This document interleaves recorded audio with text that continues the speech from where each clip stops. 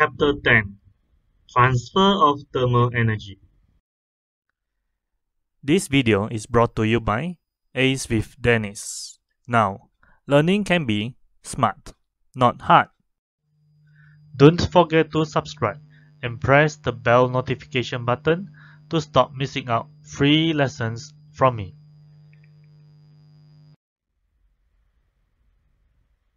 Temperature indicates the amount of thermal energy in an object.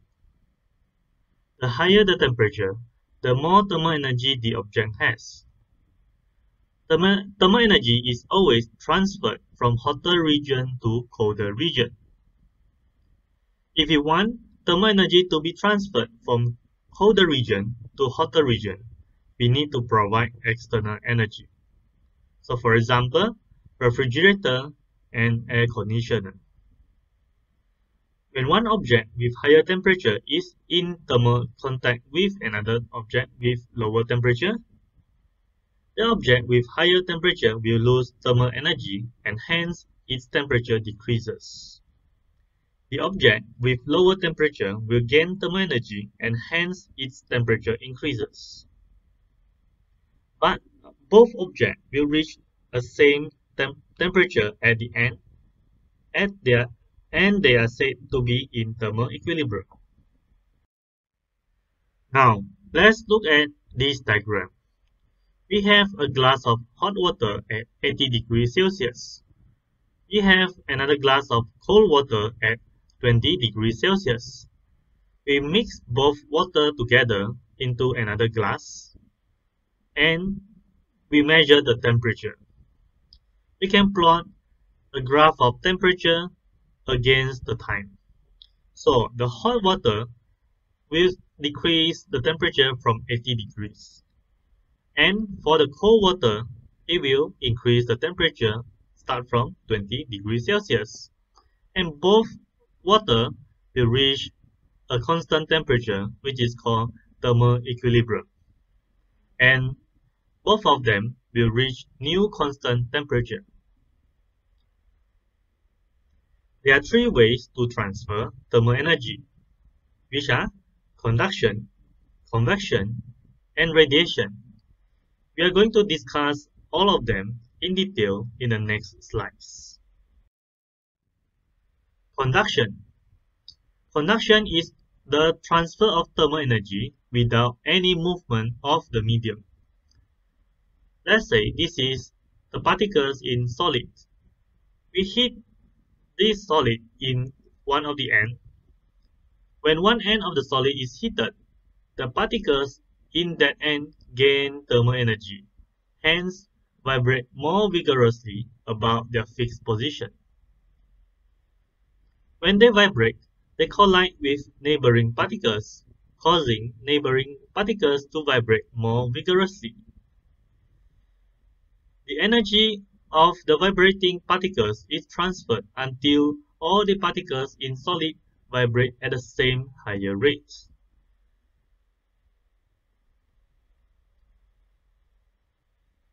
So this is the direction of flow of thermal energy. Solid is the best thermal conductors compared to liquid and gas. Molecules in liquids are further apart compared to solids. Hence, transfer of thermal energy is slower by conduction. Gas conducts thermal energy the slowest compared to solid and liquid as the gas molecules are even further apart. Poor conductors are known as insulators. Not all solids are good conductors. They depend on what materials they are built on. Metals are very good conductors because they have a lot of fast-moving free electrons. The electrons transfer thermal energy quickly when they collide with the atoms or molecules in the cooler parts of the metal. Examples of metals which are good conductors: copper, iron, aluminium, gold, and silver. Most nonmetals are poor conductor of heat because they have very few free electrons. Hence, they are known as good thermal insulators. Examples are wood, rubber, plastic, and most ceramic and glass. However, there are some nonmetals which are good conductors. For example, graphite, diamond, porcelain, mud, and stone. Common application of conduction. Most cooking utensils are made of metals and nonmetals that are good thermal conductors. On the other hand, the handle of cooking utensils are made from insulators such as wood or plastic. Sawdust is used to cover ice blocks as it is a good insulator. It prevents ice blocks from melting too quickly. Air is poor conductor or good insulator. We wear jackets and cover ourselves with blankets during cold weather to trap air around us, hence keep our body warm. Fiberglass, double glazed windows and polystyrene foam can trap air, hence they are used as the walls of houses, icebox, and refrigerators. Now, let's talk about two important experiments related to conduction. This is a test tube filled with water. At the bottom of the test tube, we have some pieces of ice cubes. We place wire mesh to prevent ice from floating to the surface. Then, we heat the water at the top area. What we can observe is bubbles is seen. This shows that water starts to boil. However, the ice does not melt. The conclusion that we can make is water is a poor conductor. Hence, ice does not melt even we heat the water at the top area. Now, let's look at the second experiment to prove how conduction works. We have a piece of iron rod and we have nail A, nail B, and nail C. We use wax to attach the nail to the iron rod. Then we heat the iron rod at one end. So what can we observe? Wax at nail A melts first, hence nail A drops first, followed by nail B, then nail C. So this experiment proves that heat is transferred from one end of the iron rod to the another end by conduction. Now, let's discuss about convection. Convection is the transfer of thermal energy in a fluid or liquid and gas by the movement of fluid. Let's say this is a pot. It is filled with water. We heat the pot at the bottom. The bottom of the pot becomes hot when it is heated. The heat is then transferred into the bottom of the water by conduction. When the temperature of the water increases, it expands. When the water expands, its volume increases. Hence, its density decreases. The hot water at the bottom rises to the top, and the colder water at the top sinks. So you can see the hot water increases and the cold water sinks. The cold water at the bottom is heated and becomes hot, hence it rises to the top. The hotter water at the top is cool and it becomes cold, hence it sinks to the bottom.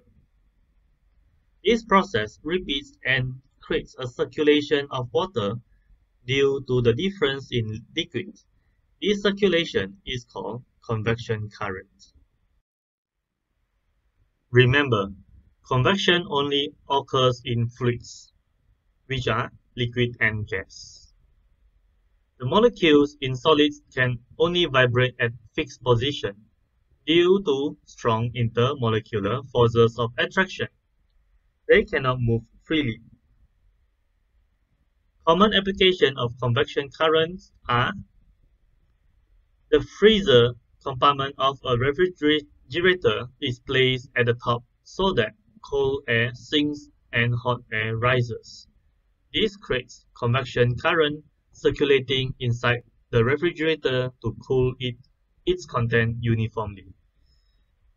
Air conditioner is installed at the top of the room, has the similar concept with refrigerator. Heating pipe for colder weather is installed at the bottom of the room. Convection current also creates sea breeze during daytime and land breeze during nighttime at the seaside. So let's look at this refrigerator. And this is the basic structure. The freezer cools down the air and the cold air sinks. When it reaches the bottom, it gets hot and rises back to the freezer. And it is cooled again and sink. So this is a house. We install air conditioner at the top of the room so that it blows out cold air and sinks to the bottom of the room, and it is heated by the hot air at the bottom and rises and go back to the air conditioner to be cooled down again, and this creates the convection current. Similarly, we have heating pipe installed at the bottom of the room. So this is the actual image for heating pipe. It has a similar concept. It heats the cold air at the surrounding, hence the air is heated and rises. So when it reaches to the top, it is cold and sinks back to the bottom and gets heated by the heating pipe again. So this creates convection current and warm up the room. Now, let's talk about the third way of thermal energy transfer, which is radiation. All objects emit heat radiation. Most of the heat radiated by objects at room temperature is in the form of infrared radiation. Radiation does not require a medium to transfer energy. This makes it possible to transfer heat through vacuum.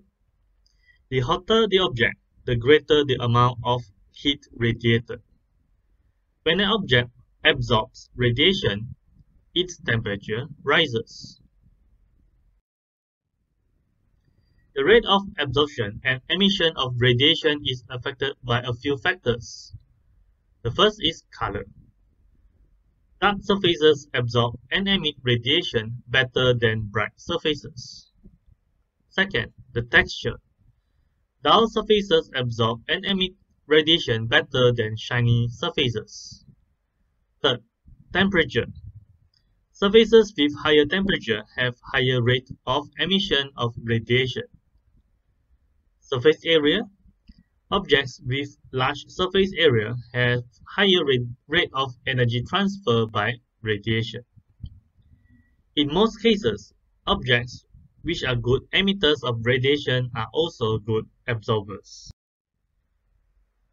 Application of radiation. First, we have solar cooker. Solar cooker has shiny surface as reflector to reflect the heat into the pot. Black and dull surface of the pot is to absorb radiation. Second, aluminium foil. Do you realize that there are two surfaces for aluminium foil? We have the dull side, which should face outside to absorb heat faster, and we have the shiny side, which should face inside in contact to food to reduce heat loss by radiation. So make sure you use the aluminum foil correctly. That's all for this video. Thanks for watching. Do you have any question or doubts to ask? Feel free to write down in the comments. I would love to hear from you. Do you like this video? Please don't forget to like it and share it. Alternatively, you can also enroll this full revision course at Udemy.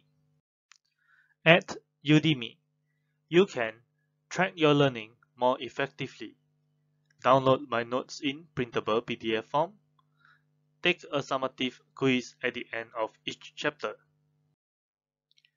Get your first-hand updated contents from me. Get quicker response from me, and many more. You can get all these benefits at a very affordable price. It is one-time payment, no recurring fees, no hidden costs. This saves you thousands of dollars on expensive tuition fees and revision crash courses. And most importantly, your precious time. Finally, you can do your revision anytime you like, anywhere you prefer. All is available within your fingertips. Check out the description below this video and click on the enrollment link to register the course at discounted price. Alright, until then, see you in the next video. Have a great day ahead.